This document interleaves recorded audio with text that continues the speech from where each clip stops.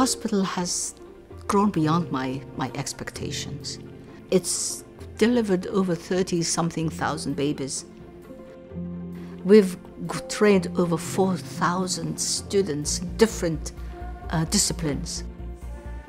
70% of my students are female. 80% of my staff are female. I never expected that. And I feel so blessed that I could do it. And I'm proud that when we had no nurses 60 years ago, that today we have thousands. When we had no anaesthetists, we've trained over 40 anaesthetists. When we had no female surgeons, my chief surgeon in the hospital is a female. We have outreach campaigns, we have villages that we go to, training courses we hold in different corners of Somaliland. That's what the hospital has done, given life to the country.